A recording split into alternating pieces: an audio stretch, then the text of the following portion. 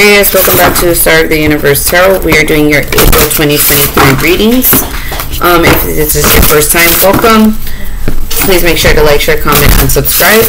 We'll be starting the reading off with the Sacral Chakra Oracle deck by my friend Makayla Davis, who's if you want to check out her channel, the link will be in the description box below.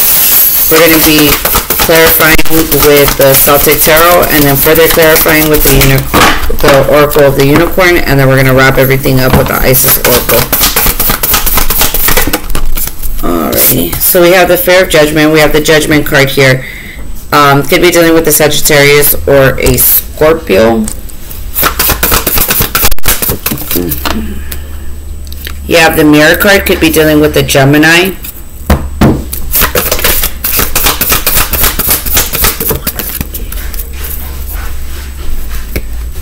And then you have Passion Warrior here, Seven of Wands. I feel like you're definitely trying, and then Boundaries under the deck. Okay, yeah. So, Aquarius, I feel like you're definitely working on breaking down some walls. Whether they're personal walls or maybe you could be dealing with somebody, but I feel like if you're dealing with somebody like in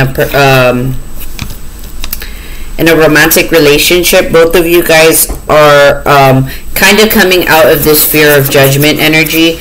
I feel like both of you guys see each other for who you really are.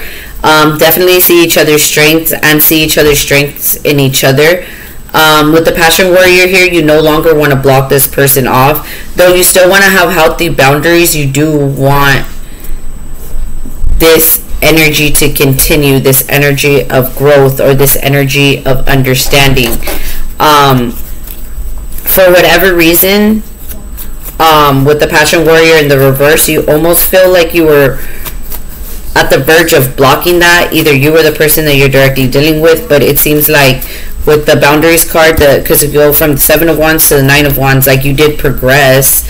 It's like somebody's walls did go back up, but it's not in a way where you're cutting this person out, nor this person is cutting you out. Just in a way where there's still progression and growth. Clarify okay, there you go, the Page of Pentacles. This is still something very new. This fear of judgment is definitely rooted in childhood for you and this person, and this is why you guys mirror the same insecurities here. But like I said, like you guys are definitely uprooting yourself from any energy that causes you to feel this trauma, or it's easily addressed, because I feel like there's a lot of communication here. Yeah, with the Chariot card in the bottom of the deck and the connection. Yeah, this is a victorious connection that's moving forward here, Aquarius. However, there is definitely something that a few things that need adjusting to. Clarify. Yeah, the Emperor is here. So you're definitely in a high vibrational state. Equally, this person is in alignment with you with the Emperor's card here. Both of you guys definitely know how to bend the law of attraction here. I feel like definitely people, not people pleasers, but people like very social people, both of you. And the sense of hosting and the sense of being the life of the party type of energy. This person really can match your energy in all aspects. Clarify the Passion Warrior in the reverse. Okay, you have the Chariot card here. Yeah, like I said, yeah, you have the Chariot card twice. There's definitely victorious movement forward.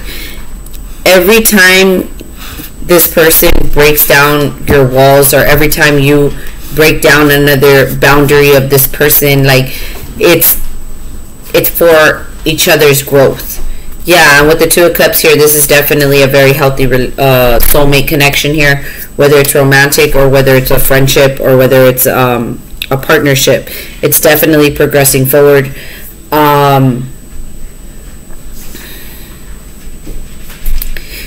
You see a lot of potential still to grow in this connection, and that's why even though it started out small,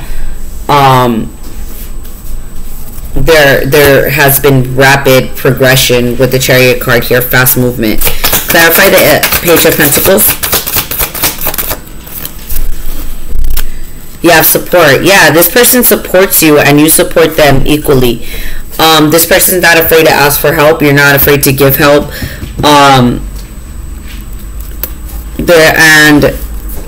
This person supports you nurturing yourself and and vice versa. There's not, I feel like, a selfish bone in your body, and there's not a selfish bone in this person's body either. So there's a lot of humanitarianism, or there could be group volunteering going around with this person, or maybe you guys decide to either create one. Maybe you got if this is a partnership, maybe you guys are trying to create a non-profit of some sort that's going to be very victorious here. Maybe the project had to be broken down and then rebuilt up because it was rooted in something that wasn't going to grow, and now that it's more fertile this time around. Clarify the Empress. There's anger. Safely express your anger. Use anger as a positive force and honor all your emotions as sacred. This person's not afraid to be angry in front of you. This person likes that they could express both sides of them with the polarity card here with the Chariot. It's like this person feels safe with you. And Aquarius, you're usually a very safe place to be, because you do honor all of your emotions as sacred. Even though you Aquariuses do tend to be monotone, they do care, and they tend to care about others before they care about themselves. So and the collective just tends to be so open and safe to Aquarius that it's always they always draw in these type of people. But this person in particular is something different. This person does not easily trust, so you have a very tender way with them, or vice versa, and it's really comfortable. Clarify the Chariot card. Balance. You could be dealing with the Libra. Take time to relax, indulge a little more or less, and set boundaries with your work. So some of you guys definitely need to are overworking yourselves and need to take time to rest. Yeah, boundaries card twice here. Libra got the same energy as well. But have patience for yourself, because there's a lot of developing energy that is still in the beginning stages of what's meant to be here. So just allow things to flow freely, but also slowly. There's no need to rush the energy at all. Like, it's actually unfolding exactly the way it should be. Temperance energy. You could be dealing with the Sag. Final messages.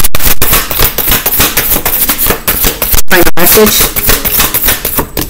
Got it. You have healing the divine masculine. So you're definitely healing the masculinity in yourself, the alpha energy in yourself with the Osiris rises.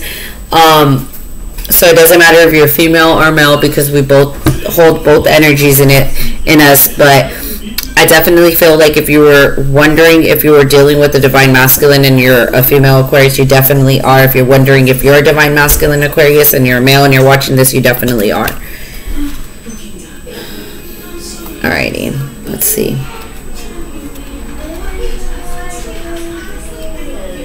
Yeah, healing the divine masculine. Osiris rises. The divine masculine within men and women is the energy that allows for protection, discernment, healing, and a sense of deep safety and holding, even through the most uncomfortable circumstances of life.